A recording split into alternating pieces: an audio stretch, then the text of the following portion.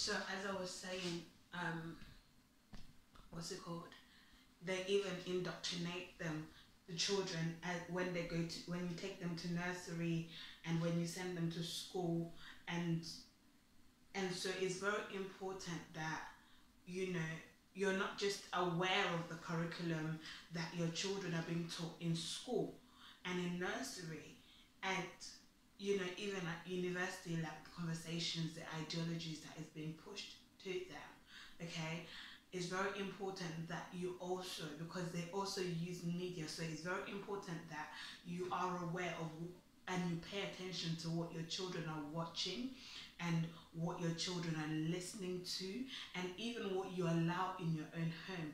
I remember, like, when I was younger, like, you know, got introduced into pornography, you know, the lesbian pornography and all kinds of pornography in general, and that messed up my mind. So it took God renew my mind, you know. God, when I became born again, you know, when I received Christ into my life, like, literally it took the word of God to renew my mind, because for years that homosexual thought pattern kept bombarding my mind because of what I was opened up to.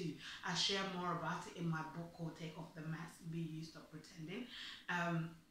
Also called, I share my own story, so I know that God is able to transform you, but you have to allow yourself, even if you're having these, battling these thoughts, battling these ideas, and so on and so forth. Yeah, I want to tell you, okay, that God is able to transform you. God is able to break that mindset. You don't have to yield to those ideas. You don't have to yield to those thought patterns. You don't have to yield to what your teachers are telling you.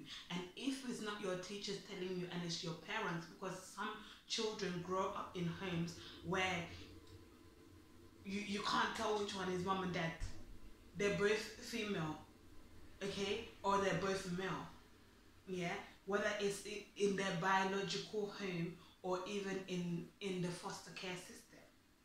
Okay, so if they're telling you that, and you, if they're telling you that, and that is normal, it's not normal, and it's not okay.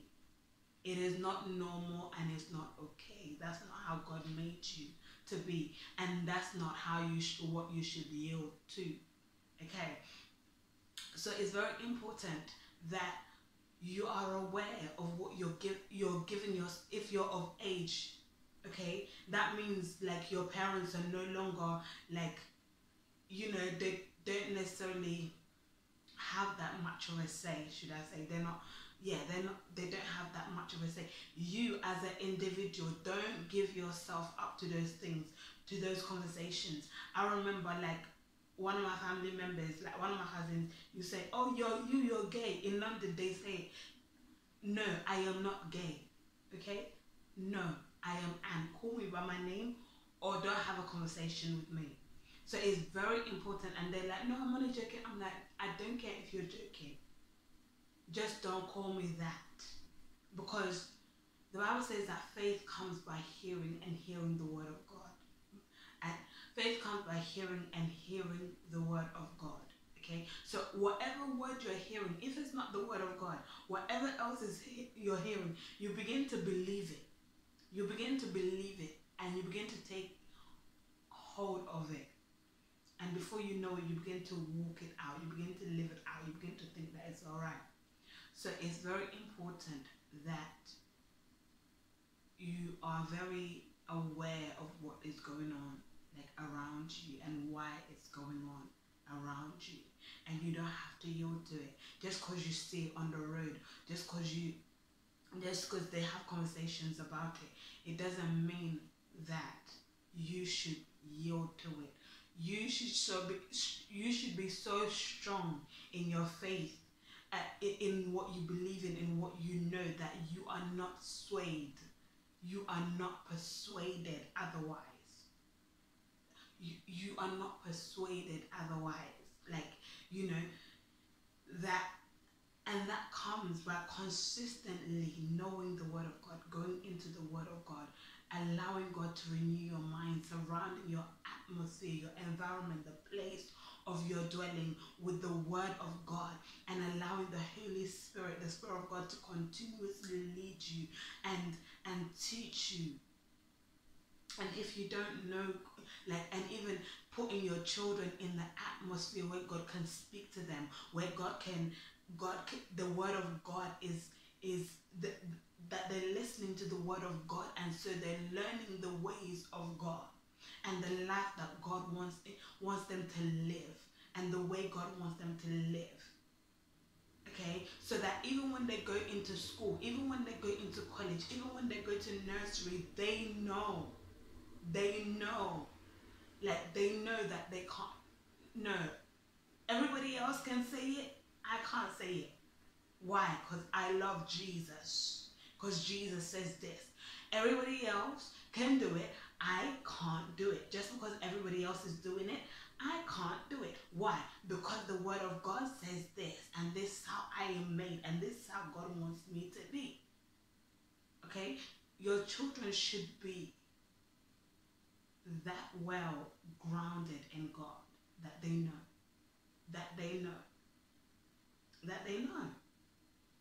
So we need to teach our children.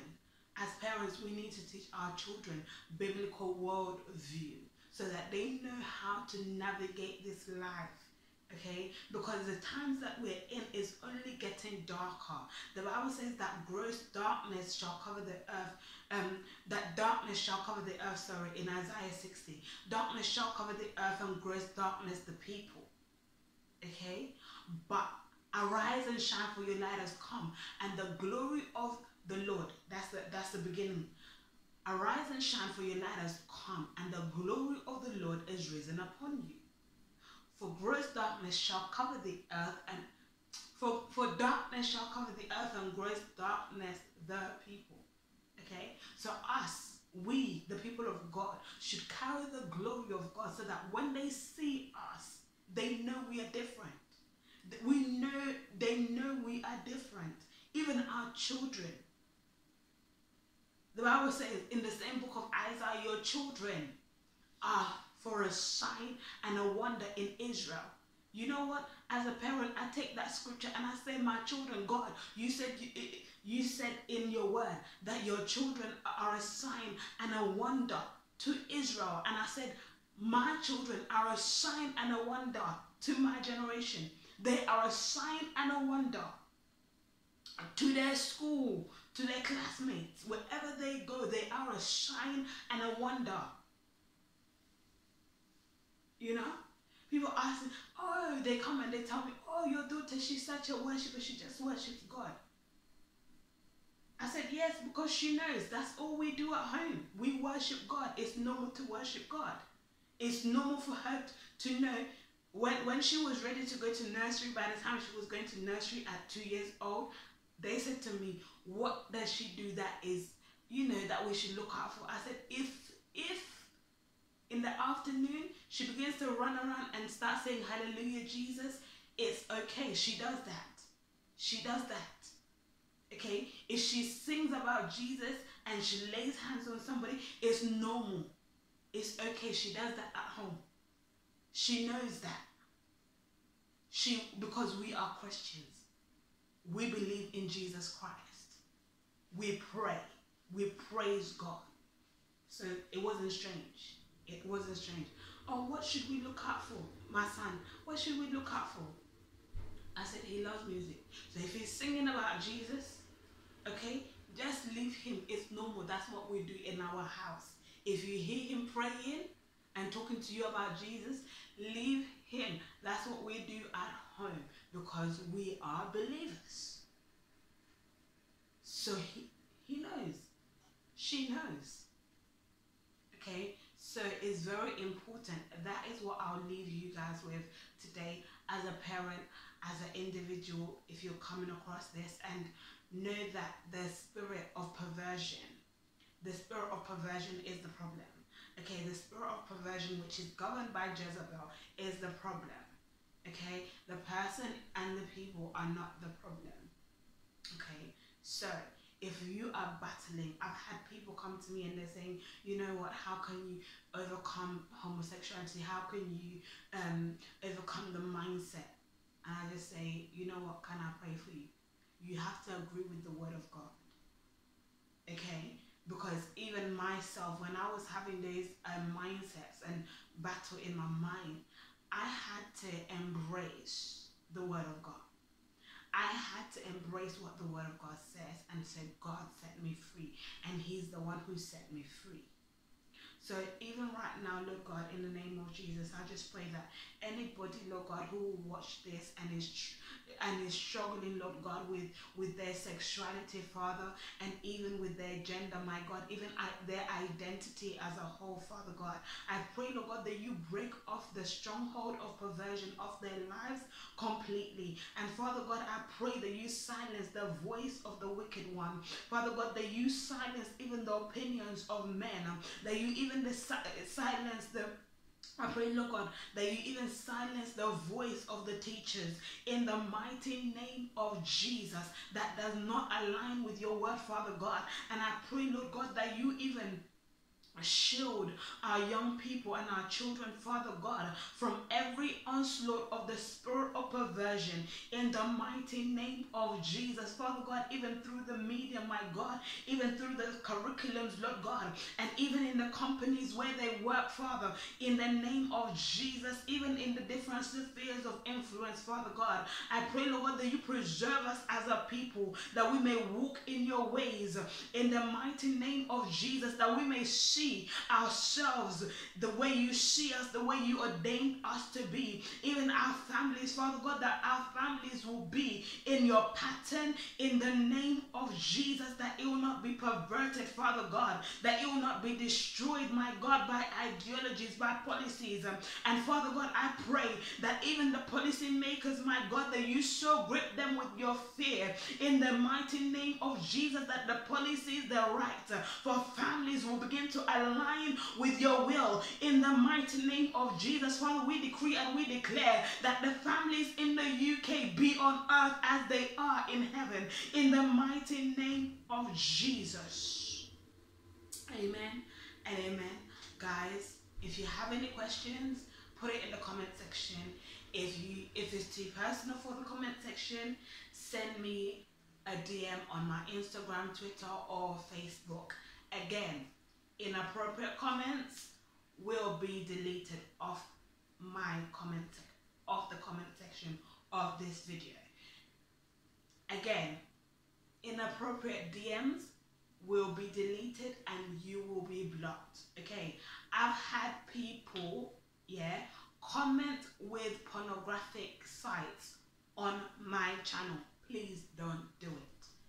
Please don't do it, because I am not into pornography. I am not interested. Neither do I want the people on this platform to be interested in it. Okay, so therefore, if you are pushing the agenda of pornography, please don't bring it on my platform. Thank you so much. Guys, have a good evening, and I shall see you guys in the next video. Bye.